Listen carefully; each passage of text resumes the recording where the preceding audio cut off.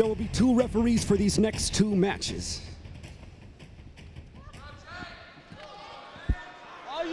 Well, ladies and gentlemen, you wanted bad blood, you've got it. AJ Agazarm taking on Jake Shields. Look at the way they're mirroring each other, posturing from across the mat. This is what I want to see. Well, we'll see in a few moments, won't we? I can't buy into the idea that AJ's got into Jake Shields' head. Jake Shields has fought some of the best fighters in the world. He's got a win over Dan Henderson. Yeah, I mean, look, Jake Shields, an absolute MMA powerhouse. 31-8-1 is his MMA record. 12 submission wins, 10 of those by choke, and that's really what people have been saying this is going to square up as. A real exchange of guillotines and rear naked chokes between these two. It's been billed as the battle for American Jiu-Jitsu, and immediately we see Shields look for that snap down. I wonder if either man is going to pull guard or if there's too much pride on the line here. Both with strong wrestling backgrounds. Jake with 2-time All-American wrestling. Oh, bit of a face slap there, and they've just upped the antes. Yeah, I mean, they're being very aggressive with their collar ties. They're really cuffing each other. No touch of hands from Agazarm. Again, really turning this into a scrap. Love him or hate him, you're going to want to tune in to see AJ fight. Yeah, as you were mentioning the wrestling, Nick, former D1 wrestler at Ohio State is AJ Agazarm. We saw that in his match against Dan Strauss, relentless with those takedown attempts and scrambles. It really does feed into his style of jiu-jitsu. Again, strong collar tie. More like a palm in the face from where I'm sitting. Jake Shields, part of the infamous scrap pack with the Diaz brothers, so he knows how to handle himself when things get a bit rough. Yeah, I mean, I've got to be honest, you have to kind of think if anyone was able to turn it into more of a fight, it could be Jake Shields, but AJ Agazarm is absolutely bringing the aggression at the start of this one.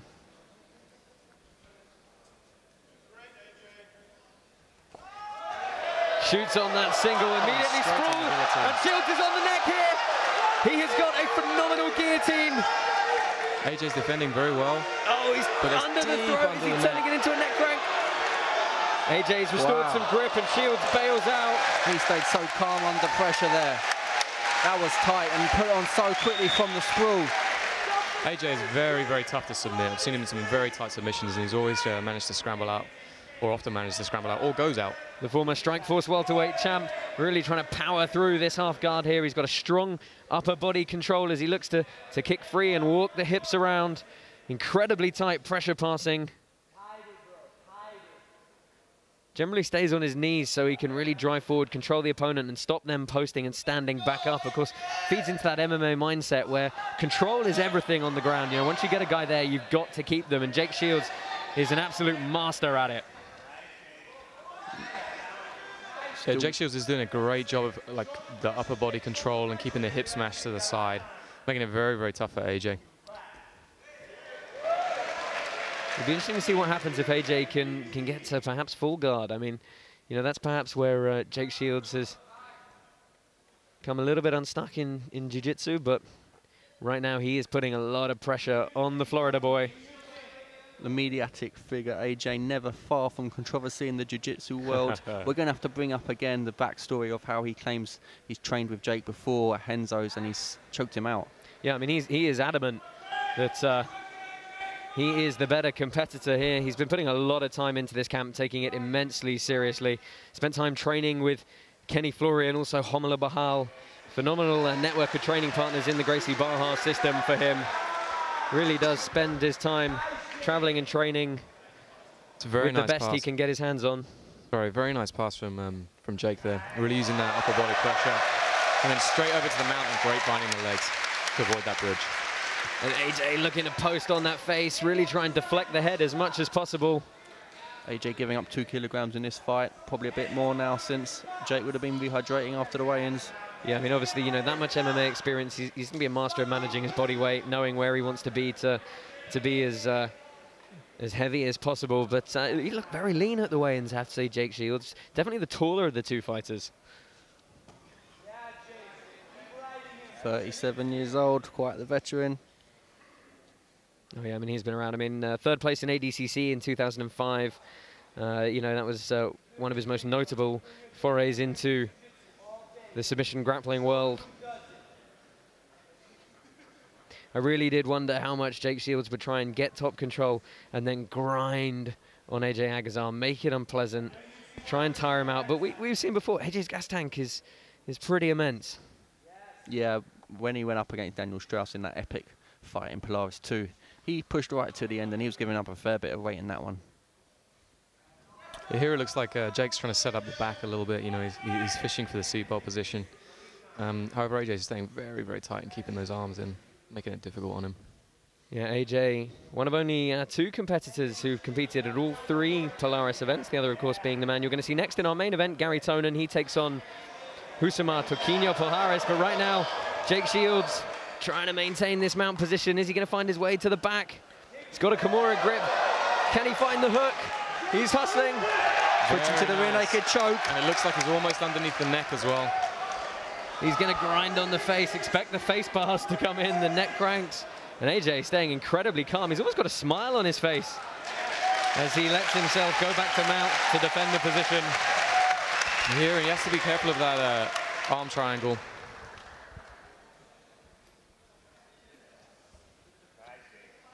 AJ constantly on the defense since shooting in at the start of the fight. I mean, it was a good shot. You know, he changed level. He penetrated through really well. He got a grip on, but Shields slammed that hip down and immediately jumped on the neck and able to maintain the top position from that point. Jake looking for a similar setup to before. He also has the side choke option. Yeah, looking to gift wrap. Now he's going head and arm under both sides, actually, but really making his hips heavy here. Yeah, he's really putting the weight down, putting the pressure down on AJ, making it hard for him to breathe.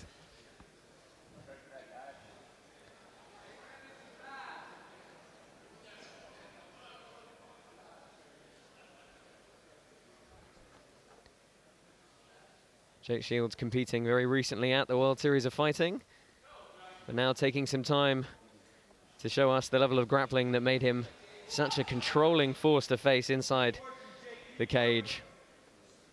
Dominating mount at this point, really trying to work those arms up around the head of AJ Agazarm. Agazarm, though, has stayed very calm throughout. Yeah, it looks like he's setting up the Katagatame on this side again, with the head and arm choke. I mean, the fantastic thing about that choke is it allows you to maintain your mount position right till the point when you really want to put that squeeze on. Absolutely. And even when it's not on, it's always, you know, it's making it difficult to breathe. Well, AJ grabbing his ear, trying to separate the hips. Jake Shields inching it up. Halfway through now. Jake just needs to get a little bit lower. He's a little bit too much up on the tricep. Needs to get his shoulder down a little bit lower, head closer to the ground. Cinching it up a bit more now. He's dismounting. He's looking for the angle. It's very Bridge tight. and roll. And Agazarm is not going to give this one up. The crowd absolutely loving it here in Bournemouth, Polaris 3. Do you know what? The timing on that escape, that bridge and roll from Agazarm, he knew it was coming. He knew he was going to be in a scramble for everything there, and he timed his bridge so explosively, so perfectly. And we're back to some collar tie fighting here. Yeah, it looks like Jake expended a lot of energy in that trying to control him in that choke position. Oh, and they're getting properly at it now. Jake Shields, got him in slapping the face of AJ Agazarm. He was provoked, to be fair. That's why we have 2 referees for this match and the next match. Jake has fought one half of the main event in Polaris. We're just going to catch a replay. Would that be the Stockton slap? Well, we're going to catch a replay here. Collar tie misses and he goes straight for the slap. I think both guys know what's in store here. They're not going to let it disrupt the match, but it certainly is upping the ante, laying down a marker for the last 5 minutes here. Hashtag Polaris3, give your thoughts on these tie-ups. Josh Palmer, Tom Barlow, Nick Osipchak calling all the action for you from the Lighthouse Centre in Poole. Our penultimate match here this evening, AJ Agazarm taking on Jake Shields. So before that pugilism, I was just saying, Jake's fought Polaris in MMA, and that was full of controversy, with Jake receiving multiple eye gouges. That's why we've got 2 refs here tonight. Well, he's got AJ Agazarm, and that low single is such a powerful shot for AJ. He's completes it in so many matches. Now Shields drives forwards. Sprawl from AJ, and we're going to have to reset going off the edge of the stage here. I think that was a bit of a tactical error, shooting in so close to the edge of the mat there. Maybe that's a sign that Jake's not thinking so clearly now. Oh, and he gets pushed away by Agazarm. And if this goes the distance, well, you know what? However this ends, I cannot wait to see what these guys suggest. Oh, AJ's saying he wants that sprawl. He earned that sprawl. He wants that position back, and you can bet he's gonna try and be cheeky about this upper body grip.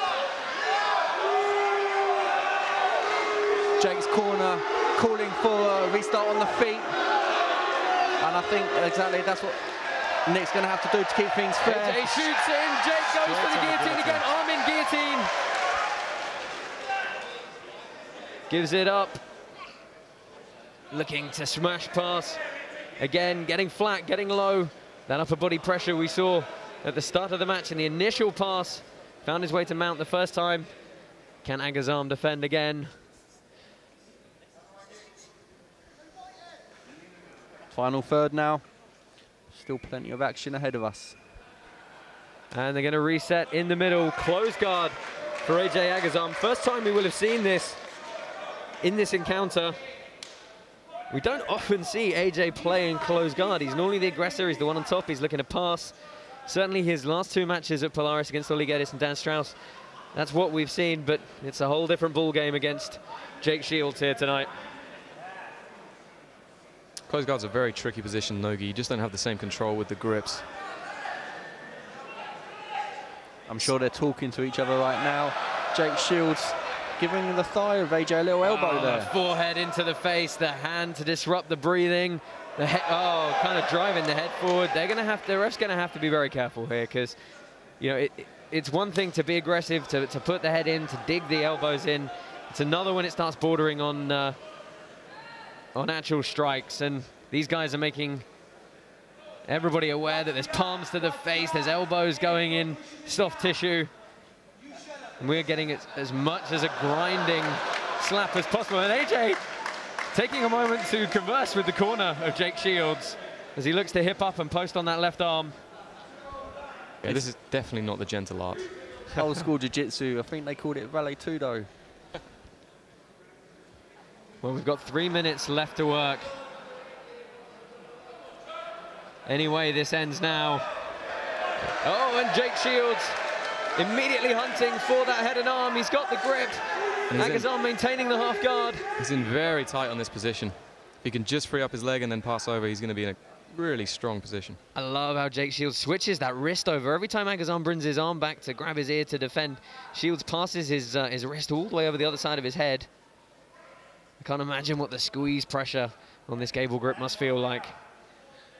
Trying to use his right instep there to hook inside AJ's left thigh. Yeah. But AJ using his left arm to prevent that from happening. Pretty much, I think, statistically the highest percentage guard pass in MMA for half guard. That instep prying down to free the knee.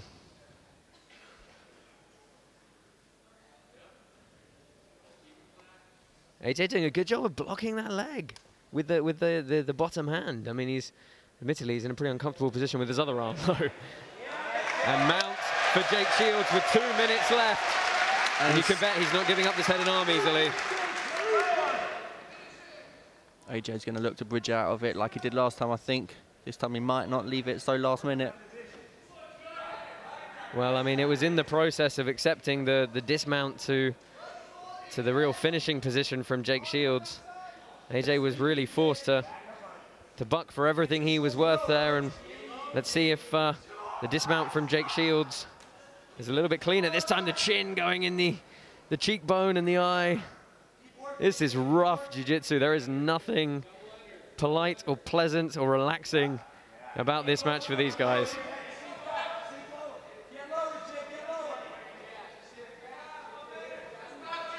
But, you know, it is Route 1 jiu-jitsu. It's smash down the middle, take the mount, take the back, get the choke.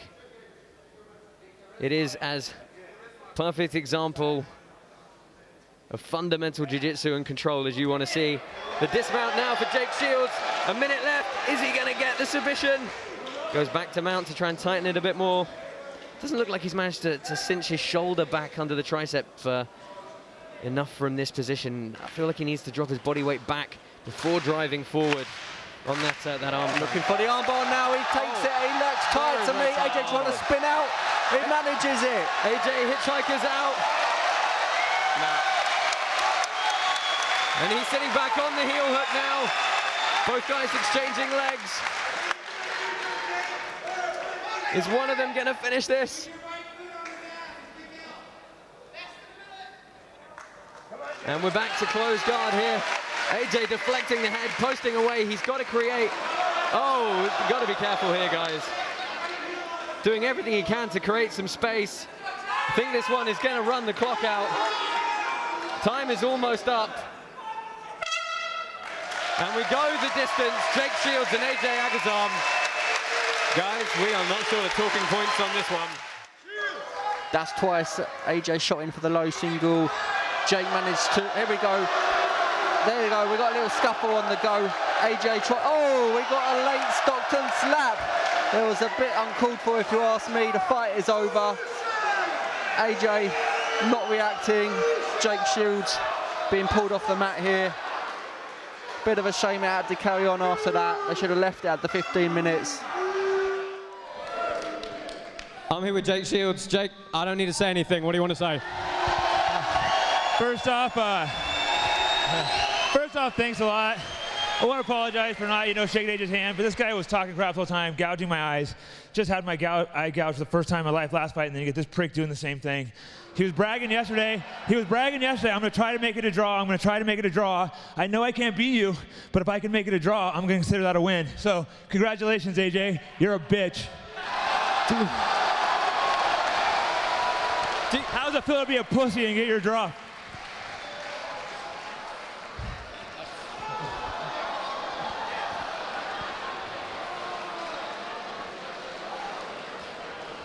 AJ,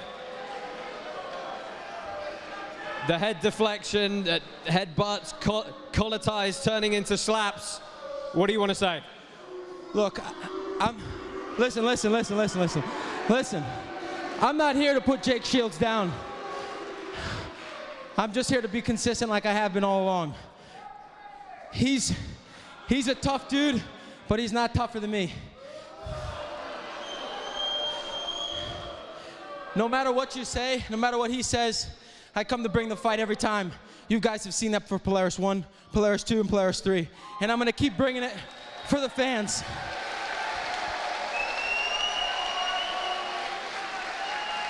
Jake Shields had mount for long periods of that fight, put you under a bit of pressure with the head and arm, the arm bar, a couple of guillotines.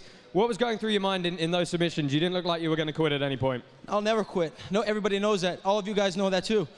Jake's very strong, especially for a vegan. I was surprised.